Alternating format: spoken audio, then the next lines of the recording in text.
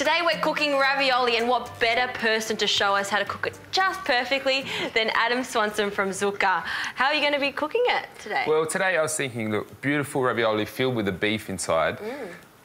I like these nice earthy taste of mushrooms. So, you know, a bit of mushroom cream, some lemon thyme, and then, you know, get maybe some fried gnocchi mushrooms over the top for a bit of a crunch. Yep. So let's get into it. Great. Pasta, San Remo Sfoglia ravioli. Now you may ask, what's... Sfoglia, so hard to say. It's a tricky one. It's a tricky one. The thing about this pasta is actually it's one sheet ravioli. So basically one piece of pasta, the filling inside, and the sheet's just straight over the top, folded over. So salted water, and a little tip. I'll grab some salt, please. Salt. Any pasta that's got a filling inside in the casing, basically you want to bring the water to the boil, and then just to a nice, slow boiling water temperature. You don't want to have it too rapid. What happens is all that beautiful casing, all that beautiful filling inside splits apart and you lose it all, so it's a big waste. It's a good tip. Here's a so do you want to put some you go with the salt in there? Has to taste like the sea. That's it. Almost. So in goes the pasta. You get that going and just give yourself a little bit of a stir there. And be gentle. All fresh pastas, especially the filling again, just be gentle with it. How long will that take to cook a ravioli? Probably about 10 to 12 minutes. 10 to 12, yeah, okay. so I will put the lid on. Because the temperature has dropped with all that pasta in there, bring it up to the boil and then just nice simmer away. OK, so while that's cooking, we can probably start our sauce. Ingredients. So we've got some shallots that you're going to finely dice. I'll do that. I'm just going to fry them off in some butter. And then we've got some field mushrooms. Look, if you don't like field mushrooms, you can use butter mushrooms, whatever you have in the pantry or in the fridge, obviously, whatever's floating around. I like the field because of the size of them. And then with the actual pasta, we're going to slice them nice and lengthways. Will just look really nice and obviously on the palate as well. I'm even using brandy in this recipe, so the brandy works well together with that mushroom earthy flavour, just to give it, you know, some more depth to the dish. And get some butter. Whilst you're doing that, nice finely sliced. So we're using echallots here. I use them all the time because they're quite sweet and you've noticed in the French cooking. But it's, you know, it's got more of a milder flavour than the onions. Yes. Is that why you brought these along I did. Today? I thought, you know what, I'm going to treat you. Justine likes the echallots. So we just get that butter melting down. You could add some olive oil at this point. Obviously, butter has a lower burning temperature point than obviously olive oil, but I want to keep it nice and buttery and rich. So cream, the good parmesan later on, just keep it nice and, you know, rich. I guess you can mix the butter and the oil sometimes just to make sure that you don't burn the butter. True. All right, we'll get them into there. OK. I'll cut these for you. Please. So in they go, and just make sure you're stirring all the time. You don't want to really add any colour to these shallots, you know? You just really want to keep them nice and strong. It's going to make me cry in a sec. They were strong, weren't they? I was crying before. It's lucky I got it over here. It's a nice fresh one. Oh, definitely. How many mushrooms? Would you like maybe one more? 3. Yeah, just do 3. So look, our pasta has come back up.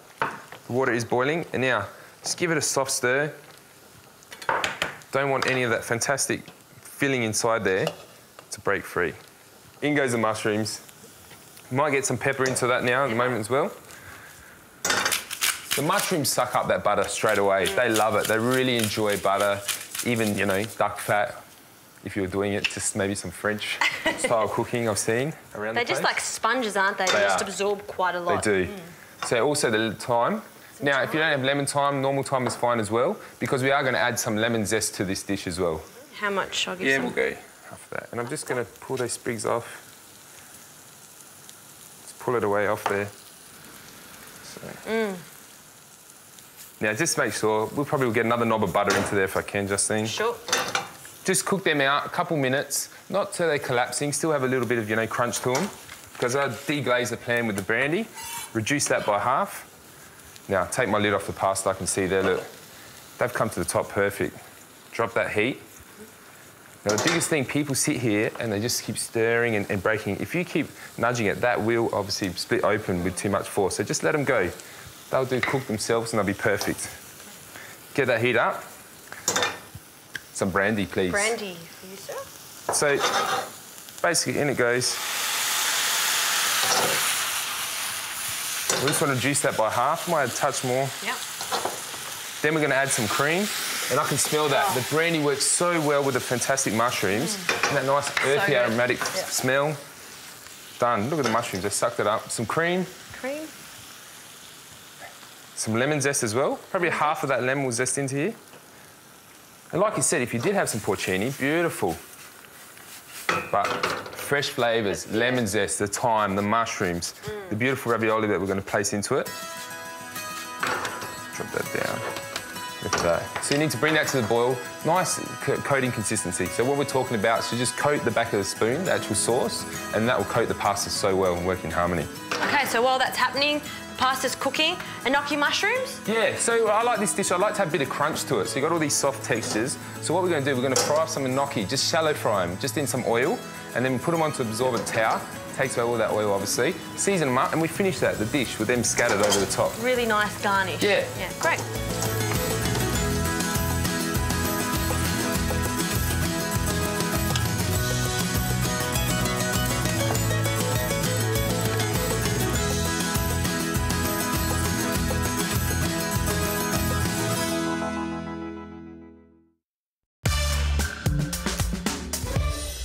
OK, so look, our sauce is basically at that consistency, coating the back of the spoon. Perfect. Perfect. Switch the heat off. Check our pasta. So they've flowed to the top. Look at that, no cases split. Perfect, exactly the way we want it. So we'll strain that off. My portable sink. Fantastic. Get a bit of a facial happening here. Yeah, same. Sauna. Turn the heat off there. Look, and make sure you strain off all the excess liquid into the pan. Enough for our serve, enough for us? Yeah. And then look, just literally just flick them around. Made a bit of mess. What I will do, because there's still a bit of water on there, just heat them up a bit more. It does, it's sort of little pockets there, so you really do need to strain it quite well. And if you really should let it sit for a couple of minutes, just let it, get all that excess liquid out. But another little tip is, so if it's got a bit of water into it, just cook it a little bit more. So we'll just add a little bit of parmesan to help thicken that and enrichen the sauce. Beautiful. And so when? I like my parmesan. Me too, that's why. Good. Keep going. Thank you. Smell that lemon zest too, obviously with the thyme working well. Spoon. Look at the fried little gnocchis there. Lovely, nice and crisp, nice little garnish.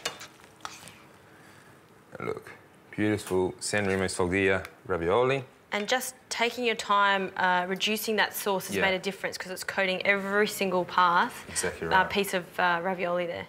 It's perfect. And the smell is amazing. Yeah. Some of those beautiful mushrooms on top.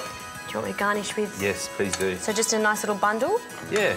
Or just scatter it around. Scattered around. Look, just different texture and just gives it that little extra element to the dish. Take that to your dinner table with all your guests around. They'll love it. Nice little different element. So delicious. And look, let's have a try of this. Yes. This pasta. Oh, little soft pillows. Yeah. Beautiful. Mushroom sauce. Get that refreshing lemon zest. That little bit of brandy makes a difference too. Sure does. Yummy.